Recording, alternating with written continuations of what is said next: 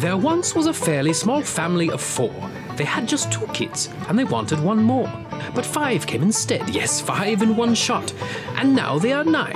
Yes, 9's what they've got. Quintuplets they're called, and they're really great fun, but can be quite a handful when all's said and done. The quintuplets are happy and loved, oh so much, but they make the room messy when they play games and such. The mom, she just hopes to reorganize, but how should she do it and prioritize? What should go where and how will it fit? And where will they play and have places to sit? And how will it look when all's said and done? Will it be a nice place for people to come? Or look like a trash heap with piles all lumpy? Because if it does, it will make Mama grumpy. She thought all the day and she thought all the night. To make this room nice, she would do it just right. And that's when it came, a great grand idea.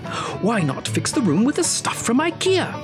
Yes, stuff from IKEA is what this room needs. She can fix all the problems with stuff from the Swedes. Some shelving to hold all those toys would be bold, or a bookcase that doesn't look quite so old.